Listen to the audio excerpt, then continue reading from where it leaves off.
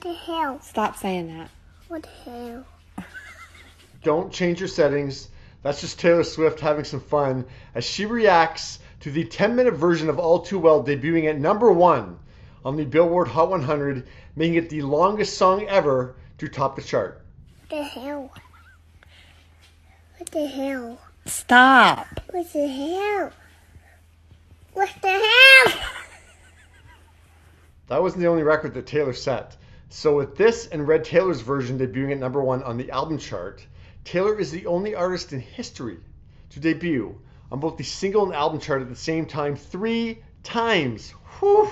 The song is Taylor's 8th #1 of her career. Fans have been asking for the longer version ever since they learned about it 9 years ago. And today, after learning that the song had debuted at #1, Taylor tweeted, "I'm so proud of this song and the memories I have with you guys because of it. You truly chose this one, and now you did this? I'm floored. A 10-minute song is at the top of the Hot 100. She went on to thank the team who helped her record the extended version. She also did a feral screech. "I will not be demonstrating," said Screech.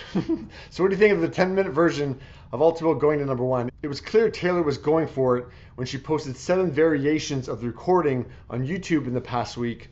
Look, it's a great piece of songwriting. I mean, there are songs that make it to #1 that literally have like a 2-line hook repeated 20 times. Taylor made this 10-minute masterpiece of songwriting. It's pretty incredible. So I say bravo. What do you think?